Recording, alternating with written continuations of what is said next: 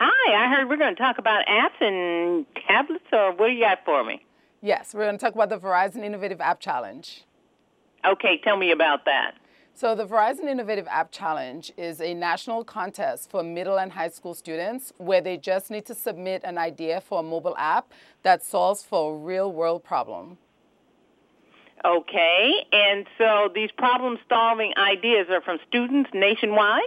Yes, they are. It's open to any middle or high school student who forms a team of at least 5 to 7, and they just need a sponsor. So if they're at school, they need to ask a teacher or administrator to sponsor them. But if they're in an after-school club, for example, Boys and Girls Club, they can ask a club leader to sponsor them. And then they just have to come up with a great idea and submit it by November 24th.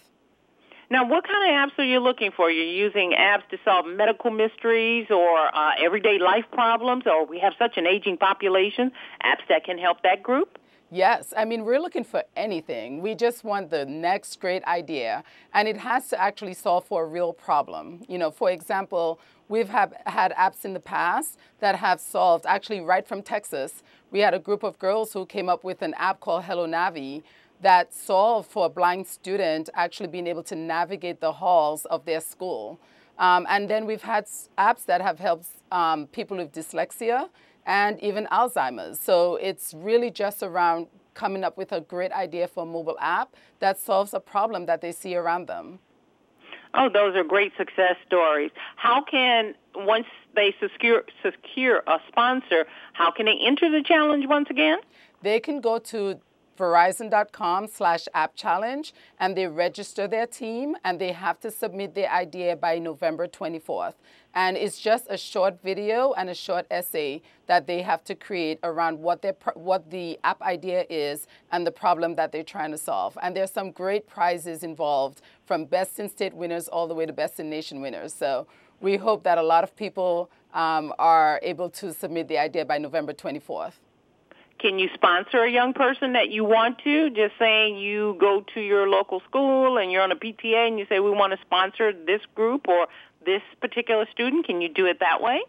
No, we really like in a school setting for a teacher or administrator, an employee of the school, to actually sponsor the students, and the same with after-school clubs. You know, so parents can absolutely help. They can go and help the students ideate. They can help them come up with ideas. They could help them storyboard the idea. But as far as a sponsor is concerned, we would like someone who actually works in the school system or the after-school club to sponsor the students.